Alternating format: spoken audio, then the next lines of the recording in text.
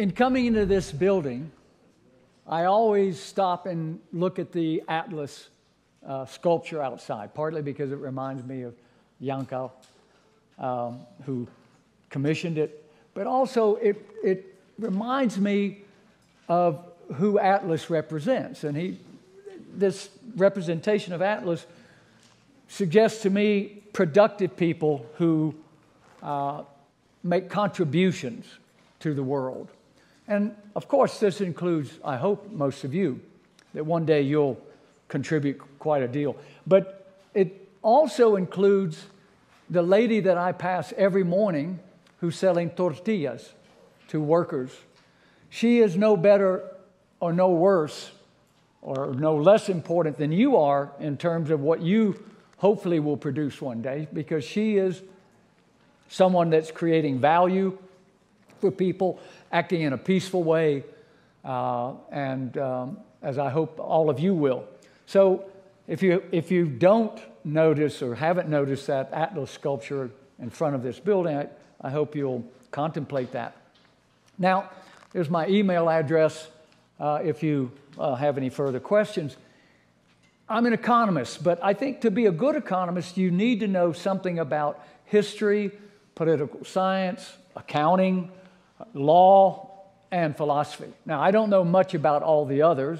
I'm not sure how much I know about economics, but I try to engage these other disciplines in order to, in some ways, justify the modern market economy. We are calling it capitalism here. I never liked the word capitalism. It has a Marxian origin, but anyway, it's something that people generally understand. And capitalism is what we will be discussing here. And the essence of capitalism really is private property and markets.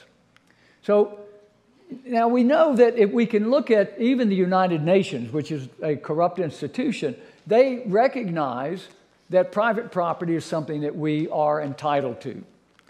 And if we look at sort of an understanding of what the market gives us, the market really is a civilizing institution. It civilizes us in the fact that as long as we are compelled to act in a competitive framework, we must behave in a moral and just manner. So I think we can, this is basically going to be my message here. Now, what I'll do is look at human actions, the nature of moral choices and justice, and whether or not private property and markets are consistent with those concepts, and look at this idea of a market order based on human liberty, how it might contribute to human dignity. Now, living a dignified life, I will suggest to you, requires that you be free, that you not be the slave or the servant of other people. Because to live a dignified life, you must be able to discover and then pursue your own life purposes, as long as you, in doing so, don't interfere with other people's life purposes. Now, of course, this comes from the mission statement of this fantastic, wonderful university. It is to expose students to an understanding of a society of free and responsible, that is, accountable individuals. So, now, the fundamentals of human action, in my view, really starts with scarcity. This is why I think scarcity really is a defining human condition. And the most obvious aspect of this is your mortality.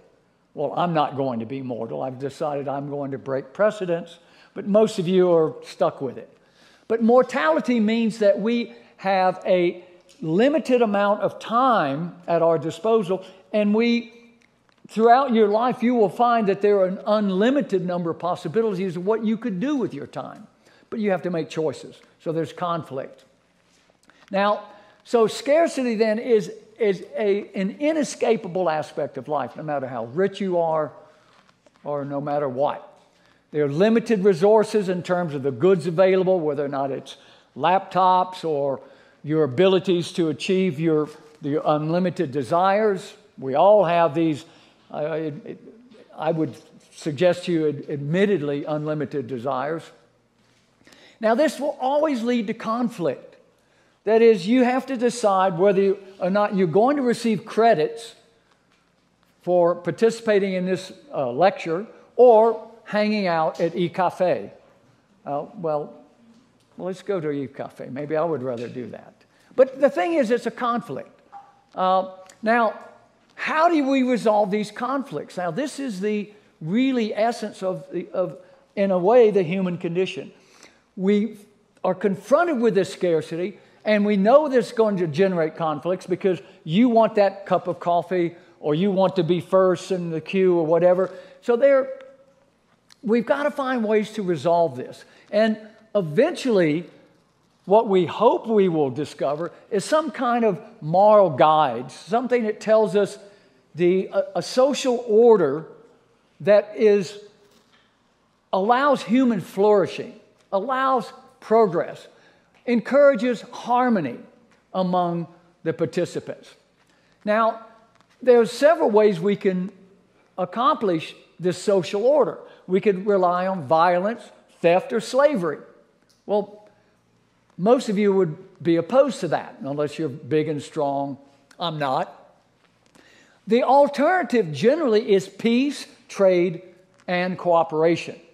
So we're going to explore the second range of possibility because this is really the characteristic outcomes of capitalism. So, and I'm going to suggest to you, I'm giving you this sort of punchline before I give you the entire joke, but property rights are an essential element of human liberty and justice. So this is a very strong statement. I hope I can substantiate that. Now, capitalism is not an ism. An ism is a belief system. Capitalism is nothing more than a system whereby people that are free and responsible are interacting with each other. It's just a definition or a description of human action and interaction. So it depends on voluntarism, self-ownership, that is the absence of slavery, and choice, that is you're allowed to exercise your choices. So free and responsible individuals interact and trade based upon voluntary, mutually agreed upon terms of trade. So this is what capitalism is about. Now, of course, what we see is this sort of the breakdown of capitalism is almost always associated with some sort of external force, in particular the state, or it could be the mafia, or it could be some other organization, but primarily in most of our lives, it's the state that creates these outcomes which look less than fair, look less than just, and they appear to be immoral. But whenever you discover these outcomes, when we're examining economic processes, the fault is not with the market per se, but with some sort of external force like the state. Now, capitalism is driven not only by the brain, because actually we're trying to achieve things. We're trying to either identify and or accomplish life purposes, but it's also about the heart. Now, this is what Adam Smith contributed.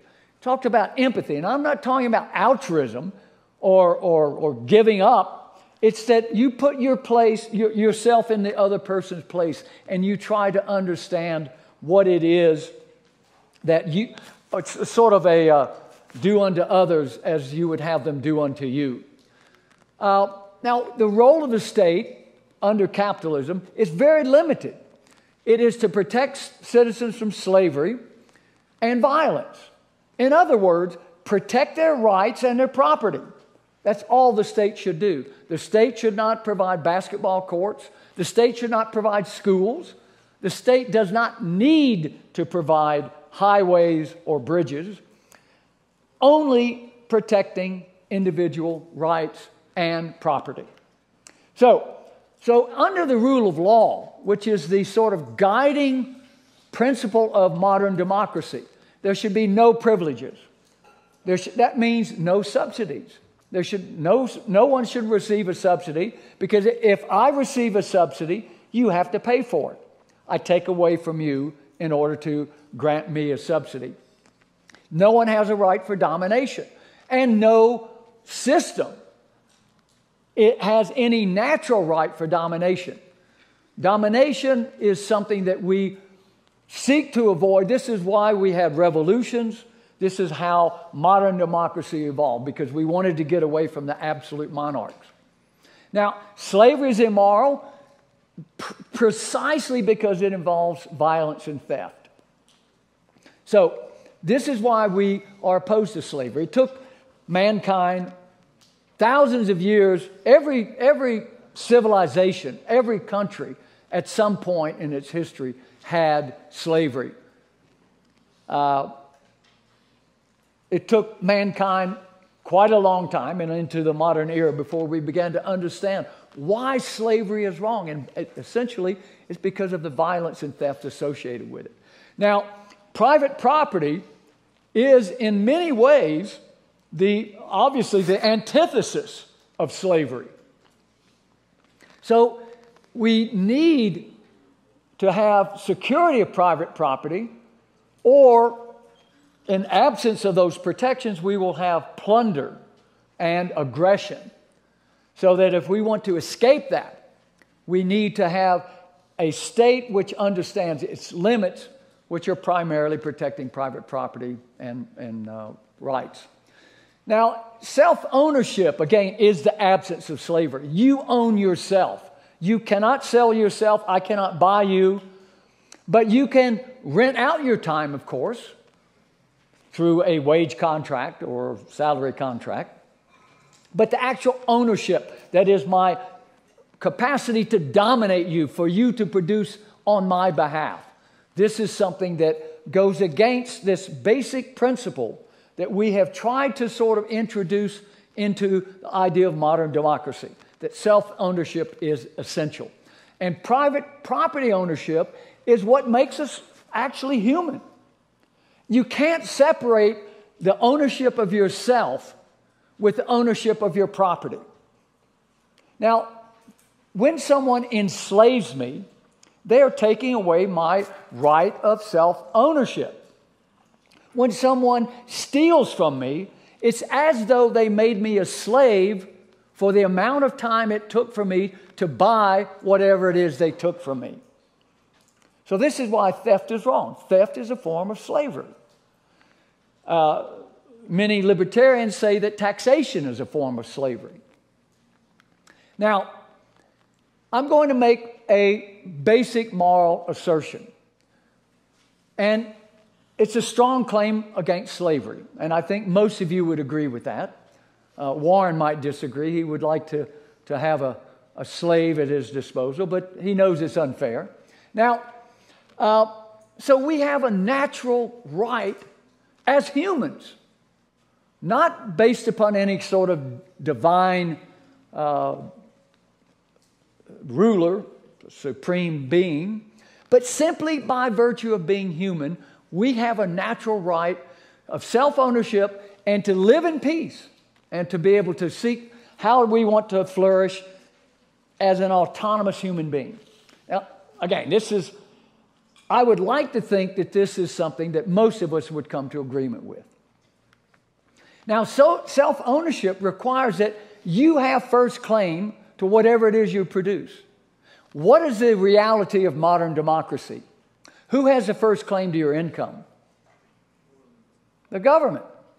It's never meant to be that way. How do we get here?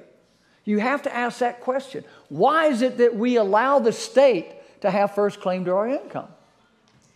Whatever's left over, it's okay for you to use it. So if you live in certain countries, they take quite a lot. Now, your rightful possession implies that your property was not acquired by fraud or violence, some sort of deceit.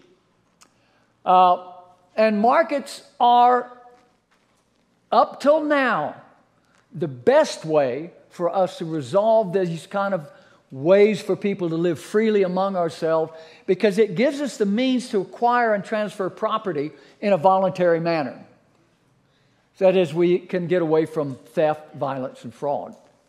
So now, when we look at morality, morality must be judged as an individual act. There is no morality in state acts or state actions. It is not moral for a politician to take from you to give to her. There's no morality in that.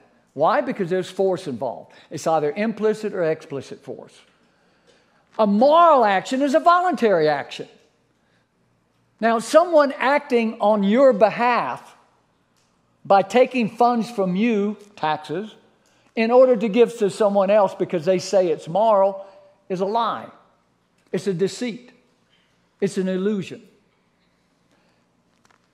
A moral act is an act which you do because you believe it to be right.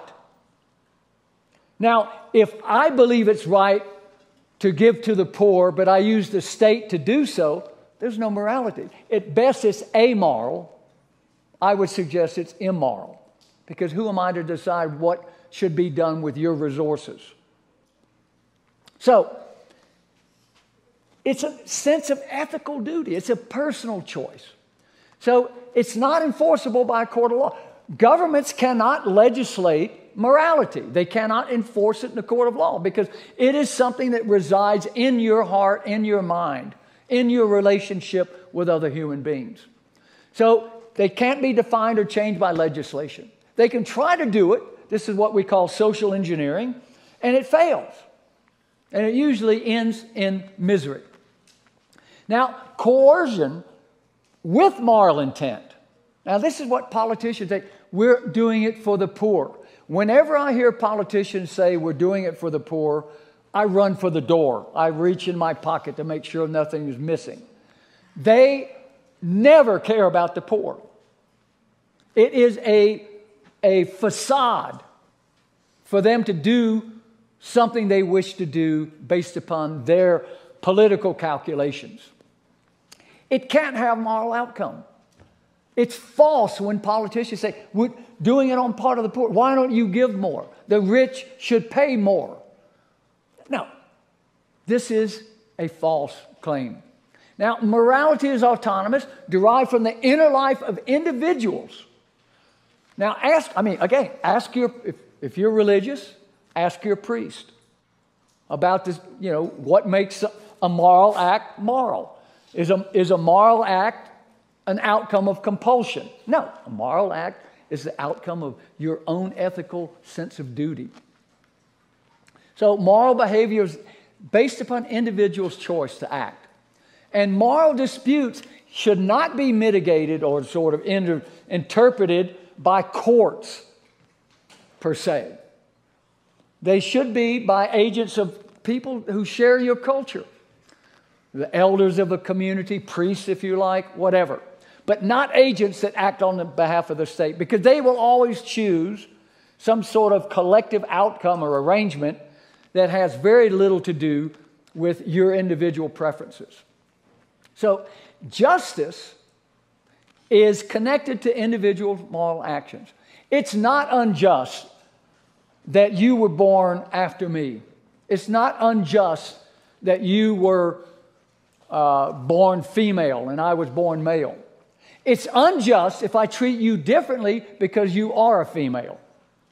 Just acts, again, are based upon individual choices. So we need to be very cautious about how we interpret this idea of justice and how we connect it to morality.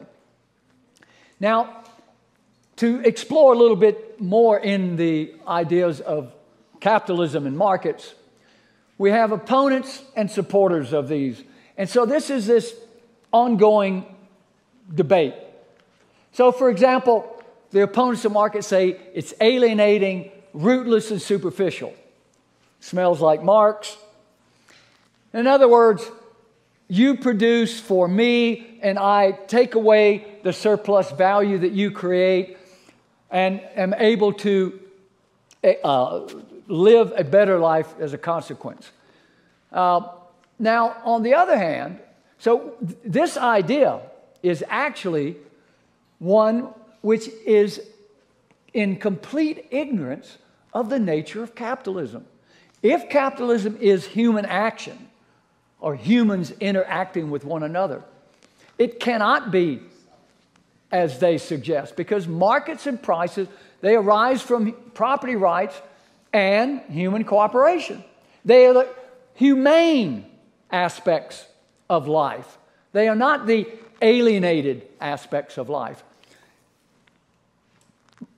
Capitalism and markets are materialistic system based on immoral and uncaring markets. Again, it's an absolute ignorance of the reality of markets. Markets provide the mechanism for economic prosperity and what we would call social welfare. There are gains to the community. Adam Smith was quite disappointed. He was, a moral philosopher and quite concerned with what makes people act and how people should act. And he was kind of disappointed. He said, people don't act based on their best motive. They act on their strongest motive, which was self-interest. Disappointing. And then he came to the conclusion, but self-interest can generate social welfare in a market context. Now, Karl Marx saw private ownership as the problem. Adam Smith understood that private property is the solution if we want to have peaceful resolution of conflicts. Now, so voluntary exchange is the clearest example of just outcomes because it will only occur if all parties believe it to be fair. So this is where we have the moral content of markets, in that everyone is allowed, as long as the state is not creating privileges, granting subsidies, engaging in protectionism, in a market dominated by competition of free and responsible individuals, we will get these outcomes. We don't get these outcomes if the state regulates, intervenes, and directs our interactions. So, what do we have here? Voluntary trades tend to be just or fair outcomes, or people would not engage in them. It's just a logical argument. Now, efficiency is quite important to economists because we want to conserve scarce resources. Economists are the original environmentalists. We're concerned with conserving resources. We find that the private property helps provide a system of order, an orderly sort of social interactions based upon discovering values that entrepreneurs are revealing to us, things that we didn't even know could exist, things that we would value that we never imagined. Equity. We can have equity if governments do not grant privileges.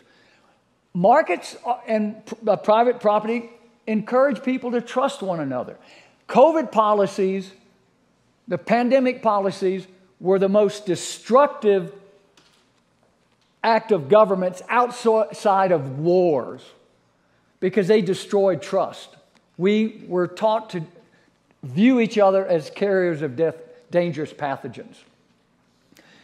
Peace and cooperation is the general outcome. It's the potential outcome, and it will occur if states do not intervene. So private property and markets encourage and reward moral behavior and just interactions, and they're necessary for the human liberty of all citizens. So I've got 11 seconds, so I made it. Thank you very much.